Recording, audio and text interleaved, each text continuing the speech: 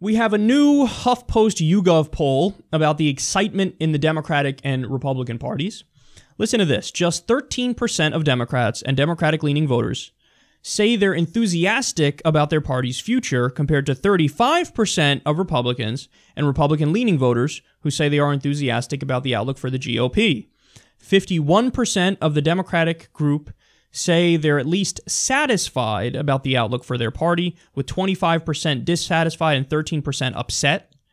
Among the Republican group, 71% say they are at least satisfied, with 16% dissatisfied and 6% upset. Okay, so what you see here is very concerning, because I would imagine that after an election, you would have the Democratic Party feeling like, let's rebuild, let's do it the right way, and let's take it over. 50-state strategy, let's do our thing, let's get to work.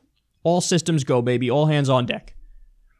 No. So, again, 51% of Democrats say there's some, I guess I'm satisfied with my party. 51%. 71% with Republicans. That is way more. 13% of Democrats say they're enthusiastic. Only 13% of Democrats are enthusiastic about the Democratic Party. Again, for Republicans, much higher. 35% say they're enthusiastic about their party, excited about their party. I know I'm going to get shit for this because people don't like to beat up on the candidate who just lost, but this is Hillary Clinton. That's what this is. This is Hillary Clinton. This is Obama. This is the corporatist wing of the Democratic Party that has now, if you notice, they've fully embraced in recent years the incrementalist argument. Remember, when Obama won in 2008, and even in 2012 when he ran, it was change, change, change, change, change. But then after a while, when they become the status quo, when they become the establishment, when they've been in there that long, then it becomes, you know, America's already great. Remember, that's what Hillary Clinton said during the campaign. America's already great, when Trump said, make America great again. So Trump was the candidate, change, make America great again. We're struggling now, aren't we? We're struggling. Make America great again. America's already great. I'm going to continue with what we're doing. I'm the candidate of the establishment. The candidate of the establishment never wins, never wins.